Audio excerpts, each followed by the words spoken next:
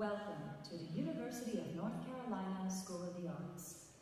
As we welcome back live audiences, health and safety remain our top priority. All audience members are required to wear a mask that covers your nose and mouth at all times, regardless of vaccination status.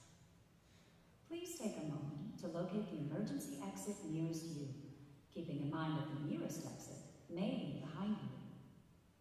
We would like to remind you that the taking of photographs or the use of any recording device is prohibited. Out of respect for the performers and fellow audience members, please silence all electronic devices. Thank you for your cooperation and enjoy the performance.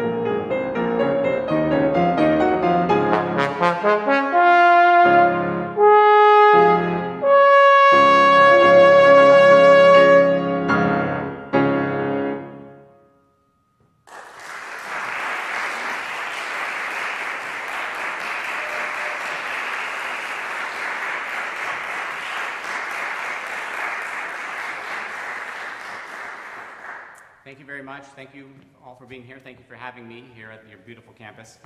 Thanks to John Ilka in particular for inviting me here, the trombone professor. That first piece was by Camille Saint-Saëns, and for trombonists, that's probably the most famous composer to have written an original work for trombone, so I thought I'd start out with that. It's one of our standard repertoire pieces. Saint-Saëns actually in 1915 was a guest at the World's Fair in San Francisco, and he was invited there by the music director of the festival, George Stewart. And George Stewart was a professional trombonist who actually played in the Boston Symphony for 5 years or so before he became a concert promoter. And he was a big fan of Saint-Saëns. Saint-Saëns spent a lot of time at this World Fair, and as a thank you and a tribute to George, he wrote this piece when he got back to Paris after that fair, and sent it to him. When he got it, he was very excited and wrote back to Saint-Saëns saying, "This is the most beautiful piece for trombone ever written." And then Saint-Saëns, in a letter to another friend of him, said, "As one knows, it is easy for the one-eyed man to be king in the country of the blind." I think since that time, we do have more repertoire for trombone.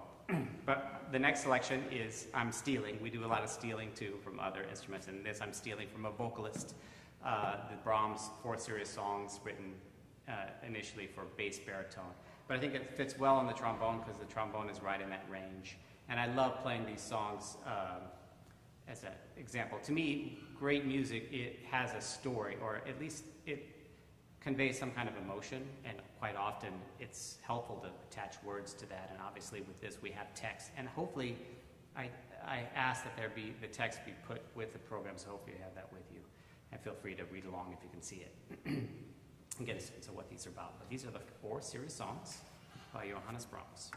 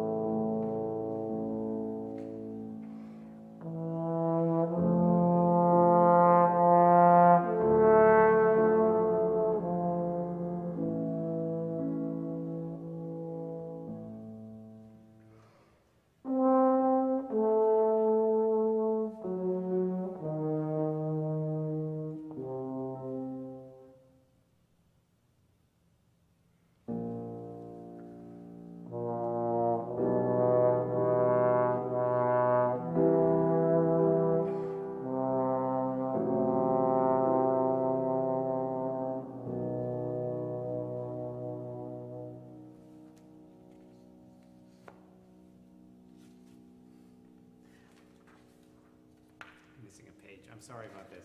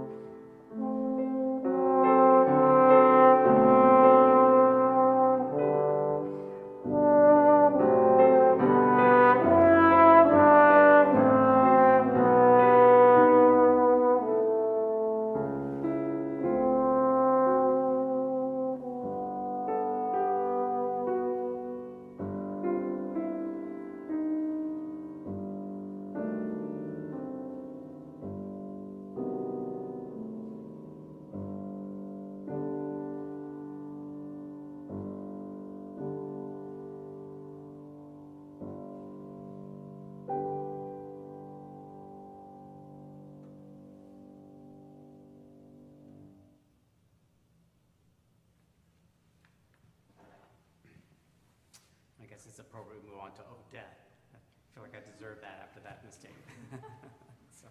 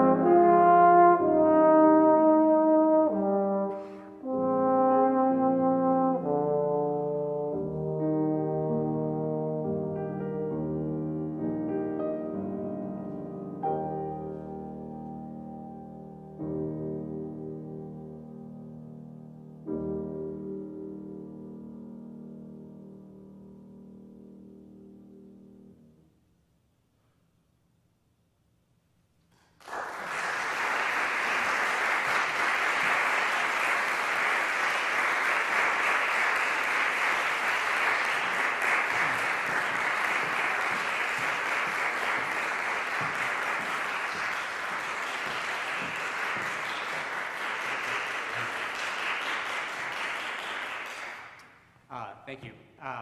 Sorry about that. Rule number one, make sure your pages are in the right order. So, Brahms, I wanted to do one extra thing after that. They are serious songs, so of course they're beautiful. I just love the contrast, especially Oh Death, you know, like the two sides of what death is, and I think that's so much in our life. This Etude number 3 from the 12 Etudes for trumpet, there's a story that Brahms played a gig in Hamburg with a trumpet player that was not very good, and he was inspired to write these Etudes to help him improve his technique. I'm not sure if that's true. There's some reasons to doubt the validity of that, and if you go on to a trumpet forum, which I don't recommend, you'll see how they fight over it.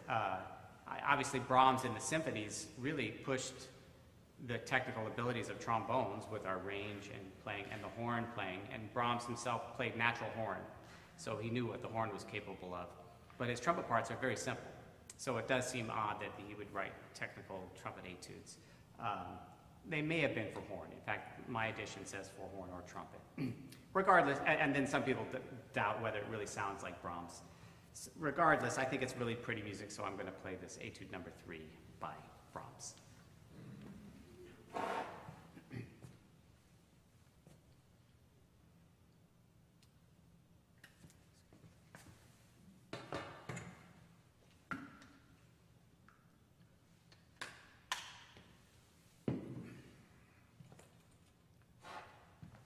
It's not alcohol. It's actually kombucha that John makes. He makes really good kombucha.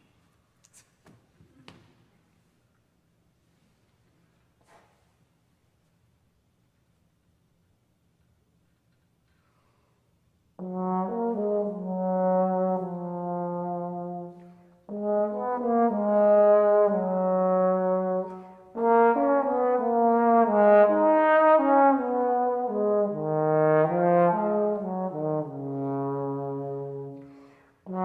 you.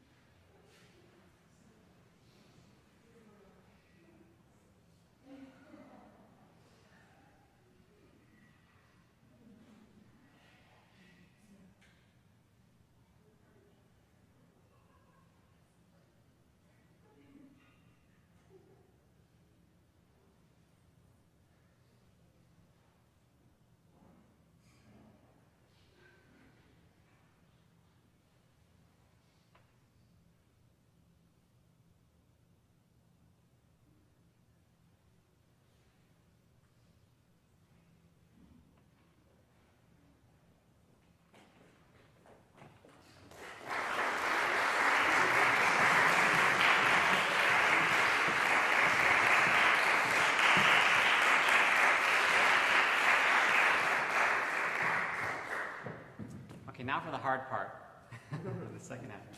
Speaking of stealing music, I love Prokofiev. I love playing Prokofiev in the orchestra. Symphony No. 5 is one of my favorites. And of course, Romeo and Juliet, there's quite a few suites from the ballet that we play in the orchestra. And we have great parts to play, usually the loud stuff, which is all in here too. But I'm always a little jealous of the string players and the woodwind players who get to play fun little ditties. And this arrangement by Eric Saras and Charlie Vernon gives me a lot of that, more than I really need. When John asked me to do this recital, I'm like, oh, I want to try this piece. And during the pandemic, it seemed like a really great idea with all the time I had to practice. And now it's upon us. Charlie Vernon, bass trombonist in the Chicago Symphony, is a real inspiration to me. A beautiful player who plays alto, tenor, and bass trombone, and he just can play anything. And he arranged this for tenor and bass trombone and tuba. This is the tenor trombone version of it. And as hard as my part is, it's even worse for piano. So thank you to Dr. Gagnon for tackling this with me.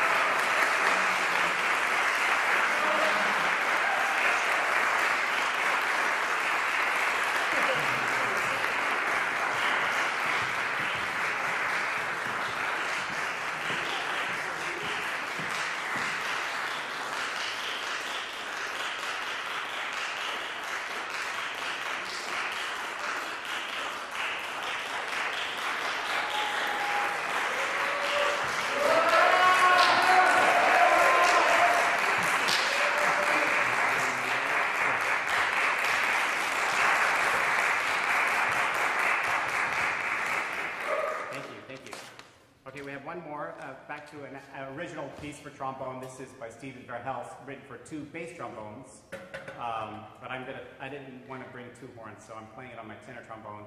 We've made a few changes. He's helping me out with his bass trombone, some of those low. Like he needs any help? It's really fun. Devil's Waltz. I think you'll understand when you hear it, what it's about.